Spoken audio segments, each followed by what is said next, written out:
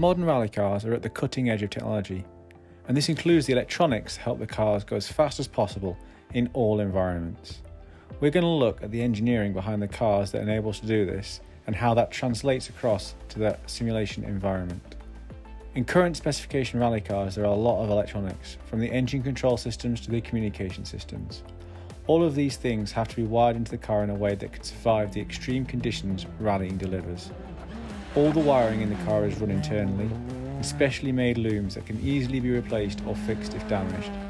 This also means parts of the car can be quickly and easily upgraded or changed.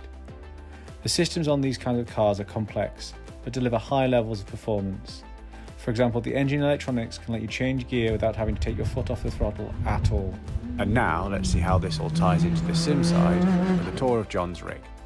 This is my PC gaming setup, and as you can see there's a lot of stuff going on, but this is really good for getting used to working with wiring and electronics, and some of the things that I learned through this I carried through whenever I'm working with the real rally car.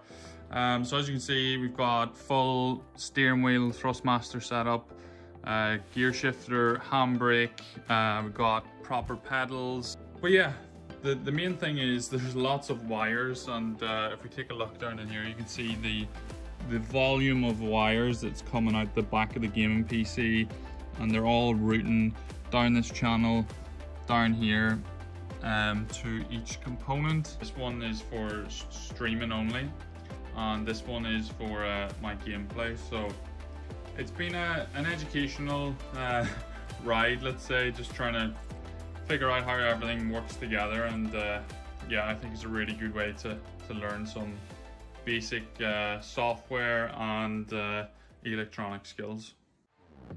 In RAF Engineering, there are loads of great qualifications available in all sorts of exciting topics, and you can be working with some very, very cool equipment. If you're interested in a career in RAF Engineering, search RAF Careers for more information.